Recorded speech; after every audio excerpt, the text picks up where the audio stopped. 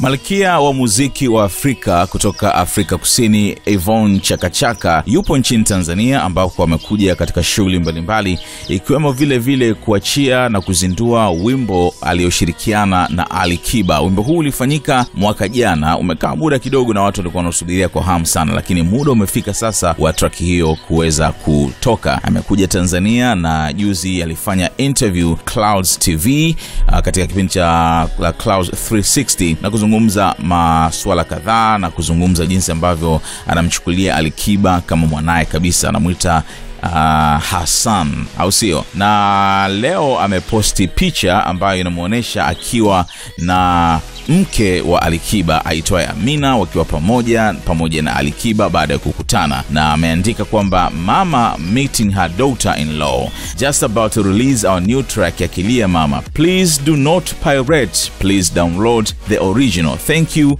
asante.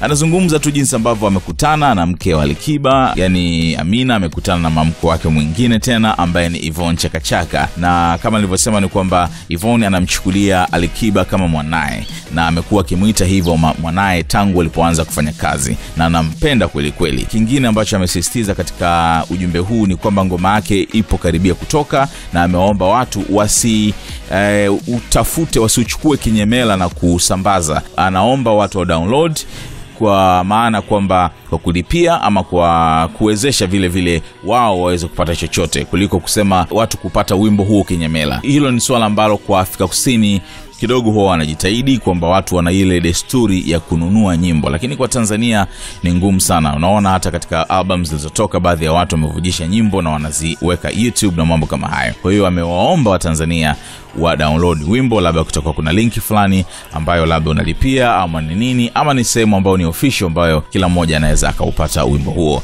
Lakini amefurahi sana kukutana na Amina, mke wa Alikiba. Lakini hii ni inaonyesha ni jinsi gani ambavyo Alikiba hajataka kumwacha sana mke wake nyumbani. Yani unajua kuna wale watu ambao wakioa mwanamke basi anakuwepo tu nyumbani, katika shughuli kama hizi anaenda mwenyewe, lakini Ali anajitahidi sana katika shughuli mbalimbali lazima aende na mke wake. This is very good. Na unajua kama vile ambavyo president wanavyokuwa katika shughuli zote muhimu lazima aambatane na mke wake. I love this. Wewe una mtazamo gani? Tupia comment yako na subscribe kwenye channel ya SNS ili kupata taarifa nyingi zaidi.